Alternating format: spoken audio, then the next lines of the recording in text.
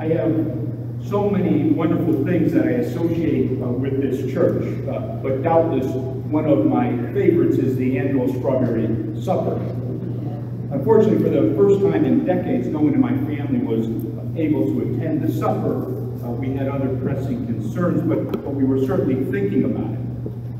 Now, I don't know if you still pick your own strawberries, but when I was growing up, that's exactly what we did. We came here, we picked the strawberries for the dinner, we stemmed them, we washed them, we kept the choicest ones to the top of the shortcake.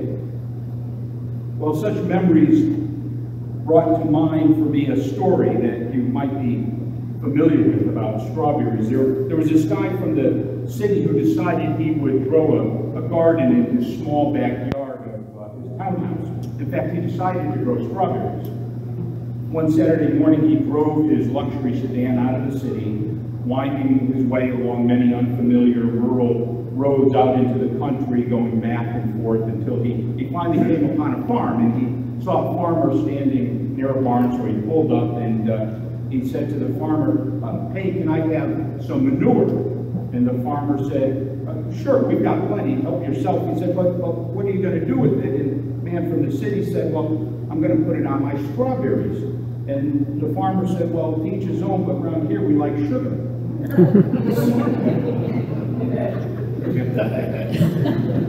So the guy from the city shook his head, loaded the pails of manure into the trunk of his car, and then asked the farmer, "Hey, can you tell me how to get back to the city?"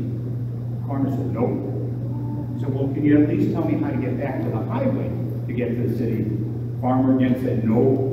Well, frustrated, the city slicker blurted out, "You're not very smart, are you?"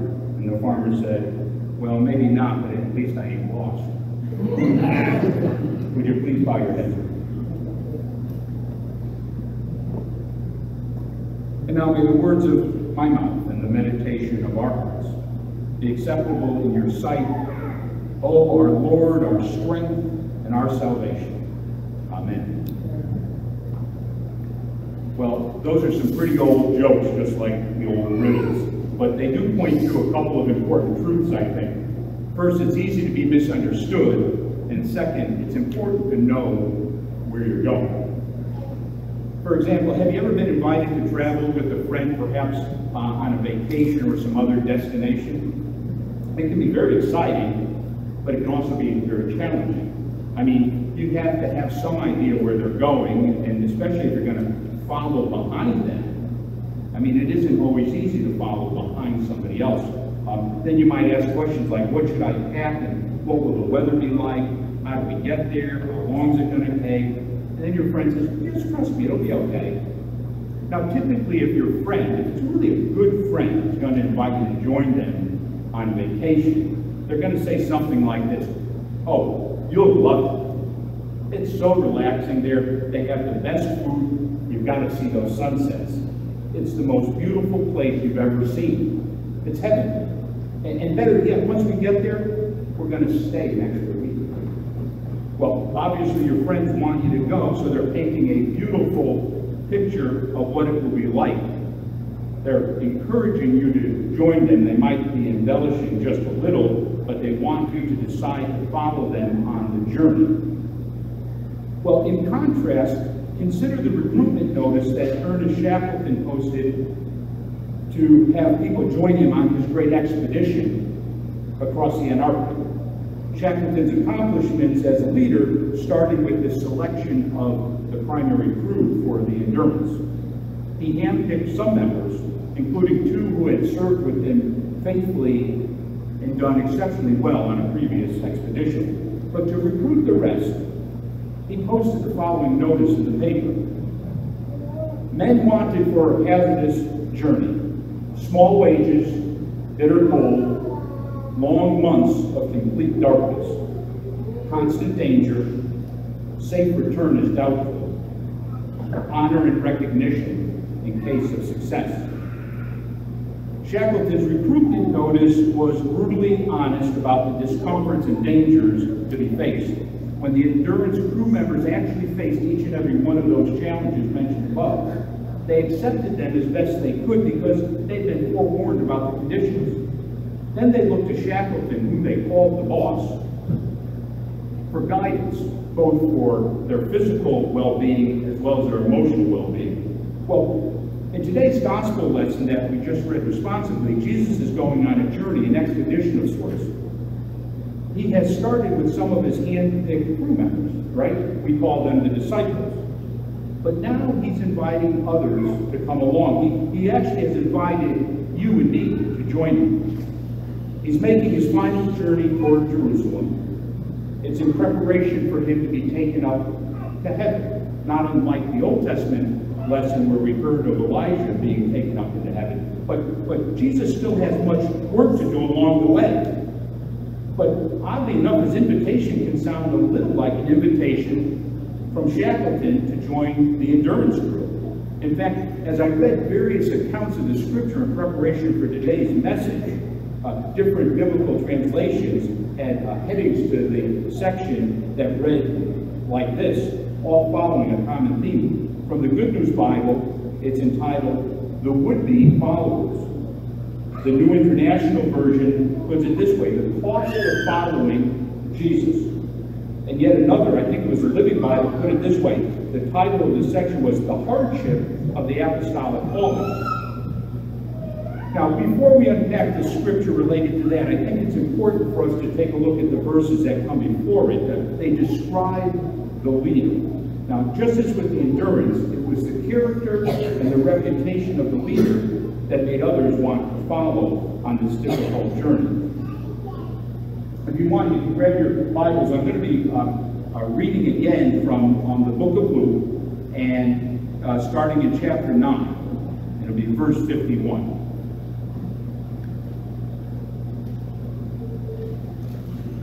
And it says, as the time approached for him to be taken up to heaven, Jesus resolutely set out for Jerusalem.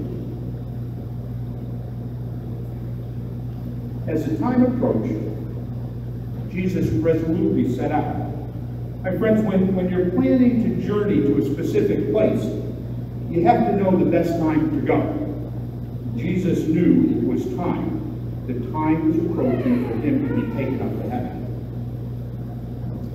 And just as importantly, I want you to take a look at the description of Jesus' attitude, a description of his character. He didn't just leave willy-nilly. No, he resolutely set out on the journey set before him by God. And I just love that word. I mean, if you're going to follow someone, especially to places unknown or dangerous, you don't want an equivocating, wishy-washy sort of leader. You want to follow someone who is resolute. Other versions of the Bible from that passage translate it this way, steadfast. Jesus was steadfast. Jesus made up his mind. He set his face firmly toward Jerusalem. But perhaps the one that captures it best, at least for me, is from the Living Bible, and it says, as the time drew near for his return to heaven, he moved steadily onward toward Jerusalem with an iron will. Friends, when the time draws near, you want to follow the person who moves steadily onward with an iron will, don't you? We might come back to that a little bit later, but I want to spend a few minutes looking at and considering Jesus' invitation to us today along the way. Well, first, there's the man that willingly says, hey, Jesus, I will follow you wherever you go. Now, doesn't that sound like the kind of guy that you want to have joining you on a journey? Be part of your party. I mean, seriously, this person is really into it. But Jesus doesn't say, hey, that's great, come on along, glad to have you. No, instead of a warm reception, Jesus replies with a warning of sorts. In verse 58, Jesus responds with this. Foxes have dens, birds have nests, but I, the Son of God, have no place to lay my head.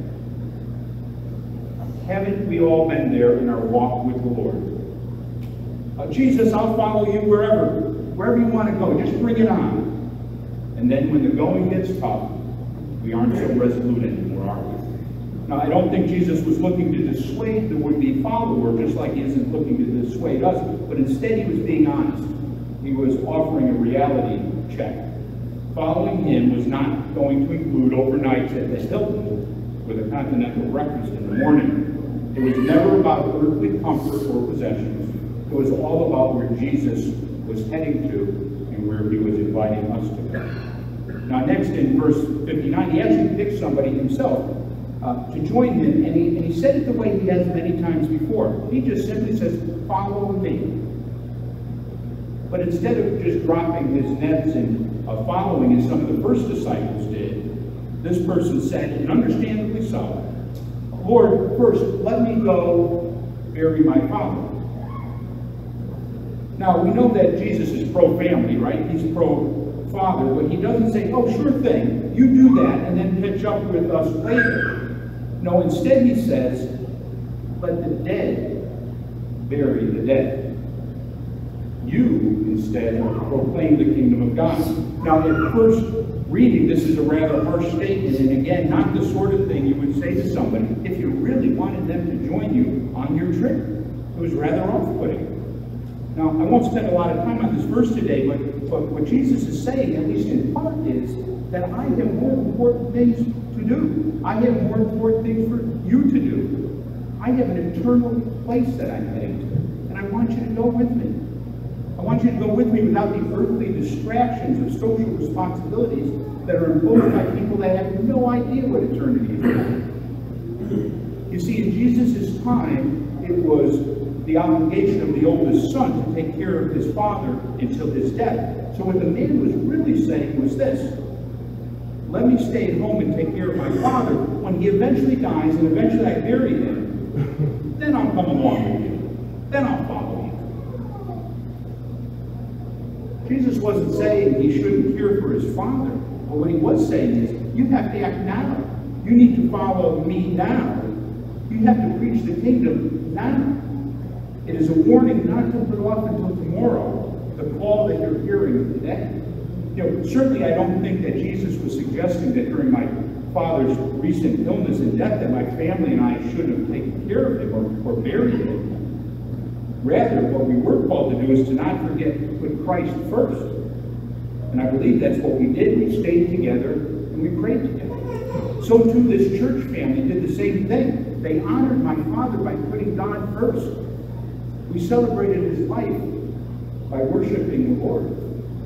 Now finally, Jesus meets up with a third person who seemingly wants to join the expedition. And what does he say? We just read it. Yes, Lord, I will come and follow you. And then there's the but. But first, let me go back and say goodbye to my family and the people at home. Now, Jesus doesn't say, well, of course, and please send my regards as well.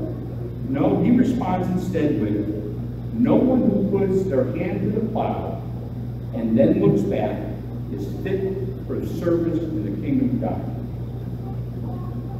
Could Jesus possibly mean you shouldn't say goodbye to your family? I mean, what happened to honor your mother and father? No, I don't think that was what it was about. You see, what Jesus understood in the way that only Jesus could understand sometimes, he looked in the guy's eyes, he looked into his heart, as he does to you and to me, and he realized that what the guy was really saying was, sir, let me go ask my family's permission first. Let me see what they're going to say about this. I mean, we can understand that, right? I mean, hey, Mom and Dad, I'm going to go off to join the circus. Oh, no, you're not. You're staying right here. We can relate, can't we? How many times we've put our hand to the plow, plowing the kingdom fields right here in Naugatuck, in our workplaces, soup kitchens, food banks, sometimes mission fields abroad, homeless shelters. And when we go back to say goodbye to our people, in other words, tell them what we're doing, sometimes we get this: what are you doing that for? Let them take care of themselves. It's dangerous. Let someone else do it. What's wrong with what you were doing before? It just doesn't make sense. My friends, I know where Jesus is calling us to go, though I don't know along which particular paths he will ask you to travel. No doubt, however, his warnings are true. Along the way, there will be hardships, there will be distractions, and there will be detours. And that is why he so directed his response to those who would follow him. Now, in addition to my clinical responsibilities at work, I am the manager of our safety and health program, and in June is National National Safety Awareness Month. One of the weeks, the focus was on safe driving, and so I'm wondering, have you ever heard of the 2-second rule? Some people call it the 3-second rule. Well, what it recommends is that you stay 2 seconds behind the car in front of you in order to avoid an accident. And then there's also the 5-second rule. The 5-second rule says this, that if you're traveling 55 miles an hour, if you take your eyes off the road for just 5 seconds, let's say to text, let's say to check your look in the mirror, let's say to be distracted by the person who's exhibiting road rage, take your eyes off the road for just 5 seconds at 55 miles an hour, you're going to travel the length of a football field. Imagine how far off course and how much damage you can do in such a short period of time. And I think that is in part what Jesus is talking about. He's asking us not to be distracted even for a second. We don't want to be distracted drivers on this journey that he's invited us on. He wants us to be resolute and focused with an iron will. You see, you can end up going off course and even getting lost, even crashing and burning, if you don't follow that 2 and 5 second rule. You see, like the persons Jesus encounters in Luke's Gospels, we can be distracted by desires for earthly comfort and pleasures. We can be distracted by the busyness of social obligations and conformity. We can be distracted by looking back for approval and acceptance after we've started to plow our field. The words of the powerful hymn that we'll sing a little bit later put it this way: "Oh, let me feel thee near me, the world is ever near. I see the lights that dazzle me, the tempting sounds I hear. My foes are ever near me, around me and within. But Jesus draw me nearer and shield my soul from sin." In Galatians 5, verse 7, and it was the other lectionary reading, we didn't read it, but I read it in preparation for today. The Apostle Paul puts it this way, and it's just a great line. He says, "You were running a good race. Who cut in on you? You were running a good race. Who cut in on you?" Can't you just visualize it? And then he goes on to say, they cut in on you, and they kept you from obeying the truth. And that's what happens, isn't it? Sometimes we find ourselves off course or lost, and then we need to ask, what distracted us? How did we get so far off course? Who cut in on us? I mean, we were running a good race. We were driving a good course. I know that in my own life there have been times that I have been in the fast lane for the Lord. But then I found myself off course. Sometimes it was because I drove past the pace car. That would be Jesus. If my eyes weren't fixed on the correct finish line, I would get so far off course. You know, you've heard it said that if you don't know where you're going, any path will get you there. Still, other times I was thrown off course by the noise and distractions of others. People in a different lane. Maybe I should be over that way. Or accolades. People say, "Hey, great job." But there were accolades about me, not about the work that God was doing through me as his instrument. And then there's times that we get off course during this journey because we forget to take a pit stop every once in a while. Statistics show an alarming number of drivers who fall asleep at the wheel and others that are just sort of in this somnolent state and keep driving. And folks, I believe that the same thing can happen in our ministries. If we don't take the time to rest and refuel, we rest and refuel by praying alone, worshiping together, taking time in the Word. That's how we refuel. Now, along the way, in addition to distractions, we will encounter detours. Now, that whole idea is a message for another time, but if you're experiencing a detour in your walk with the Lord right now, in your own faith journey, that's okay. It's to be expected. If we go back to Luke, we see that Jesus encountered a detour as soon as he set out. He had sent his disciples ahead to a village to prepare the way, and they rejected him because they knew he was going to Jerusalem.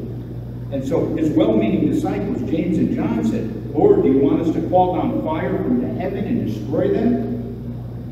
But Jesus rebuked them. They weren't getting it. They didn't understand what it was all about. He had someplace else to go, so he just went to another village. He went another way. Folks, there are times that you will encounter opposition and you'll encounter beatings. But Jesus will help you to find another way to get where you're going. Every time. Friends, I guess the question is, have you made the personal decision to follow Jesus on the journey he's inviting you to? There will be distractions, there will be detours, but there should be no turning back.